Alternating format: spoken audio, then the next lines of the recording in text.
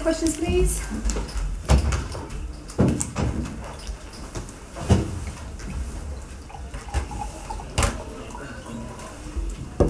No questions? How frustrating, Jose, is that you dominated the game against opponents and came away with a point? Can you repeat, please? How frustrating is that when you're really at tail? I'm not happy. I'm not happy, of course. Not happy with your players or your opponents? No, I'm not happy with the result. I don't criticize the opponents. The opponents are fighting for life. Every point for them is gold. They have to fight with everything they have. And they tried to see what they would allow to do. The referee gave the feedback. And then they were comfortable doing what they did for 90 minutes. But I'm not critical with them, because if I was in that position, fighting for life, fighting for the point that can mean a lot for them in the end, I'm not critical with them at all.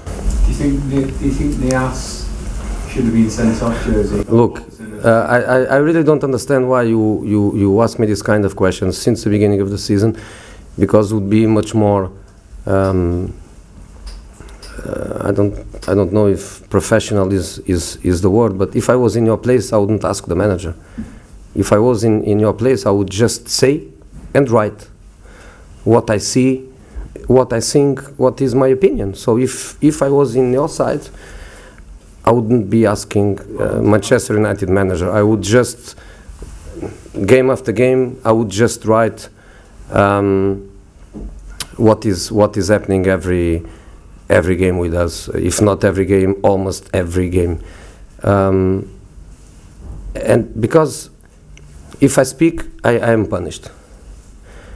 I don't want to be punished. Jose, sorry. You seem to be very, very sluggish in the first half all the time. Do you know why that is, or is it just a puzzle to you as well? Very slow starts.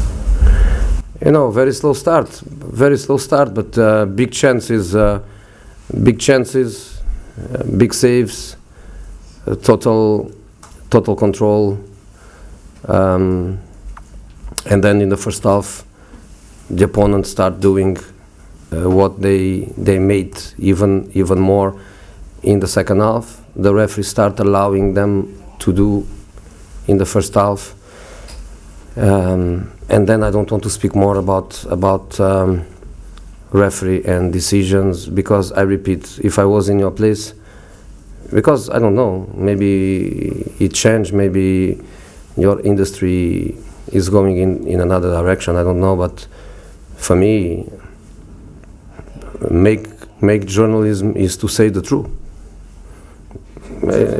Tell the truth. You simply have just to tell the truth.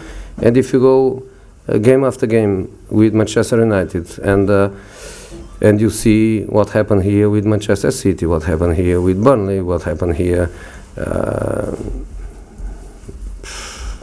West Ham, what happened at Stoke, what happened almost everywhere, you do your job and you do a public service, I think. Tell the truth. It's so simple as that. If tell the truth is also say that Manchester United in the first half didn't play well, so be it. We should play better in the first half than we did. So make journalism and tell the truth. Don't ask me questions that I cannot answer. You know clearly that I am different. I am different. The rules for me are different. I am different in everything. I watch my team play in a hotel. I was forbidden to go to the stadium. My assistant had 6 matches stadium ban. I didn't touch anyone. Yesterday, one foreign official told to a manager, "I enjoy very much your passion, so do what you want to do." Today, I was told, "Sit down, or I have to send you to the stands."